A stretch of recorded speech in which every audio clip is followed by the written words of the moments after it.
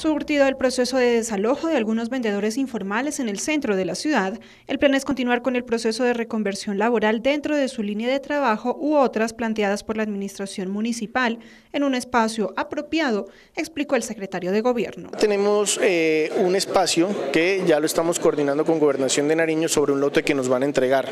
Es el lote que es conocido como el sector de la playa, donde efectivamente nosotros vamos a reubicar ahí a un grupo de personas que requieren de nuestra disposición para que evitemos la congestión del sector de los mecánicos en la 22. Entonces la idea es que vamos a hacer un trabajo en conjunto con ellos, con la Secretaría de Desarrollo Económico, para precisamente poder reubicar a estas personas, que también es una instrucción ni siquiera de la alcaldía sino de la Corte Constitucional. Todos los vendedores deberán contar con la garantía de continuidad en su labor en un lugar adecuado que permita que el problema no se traslade a otro sector de la ciudad. Ahí se está hablando sobre las calles vecinas, sobre la 16, sobre la 15, pero lo cierto es que se requieren medidas de fondo.